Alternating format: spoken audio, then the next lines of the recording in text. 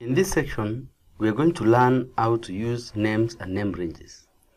We are used to using AutoSum in our budgets or in our reports.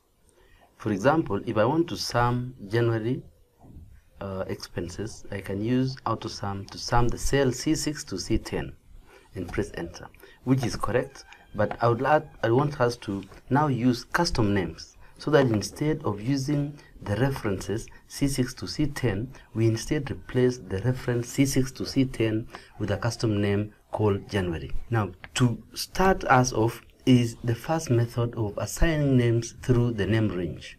You can pre-select where you want to assign a name, then go to the name box at the top here. Give it a name called January and press enter to accept that name.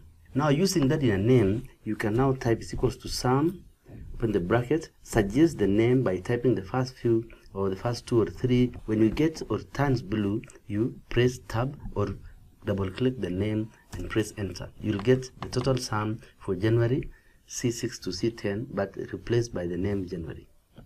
The second method for assigning a name to a cell or a group of cells, in what is referred to as a name range, you can pre-select the cells that you want to give a name, go to formulas, then click define name. The name that above what you've pre-selected will show up here as February. The scope is the workbook.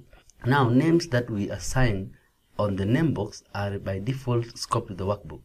But from the define name on formulas, you can scope it so that it either appears throughout the workbook or in the budget first quarter, which is this current sheet. Then the comments are optional, you can put it there, then click OK. Now, once you have the name, you can now sum and use that name. You can also go to formulas, use in formula, and pick February and press enter. We can do the same for March by going to the third method of creating a name and name range by going to formulas, name manager. On the name manager, you can create a new name, edit an old name, or delete a name that you don't need. So I'll click new name so that I get the first name, the name for March suggested at the top, and it refers to E6 to E10. Then click OK. I'll close this, then I'll use this in my name is equals to sum, then select or just type March. Thanks for watching.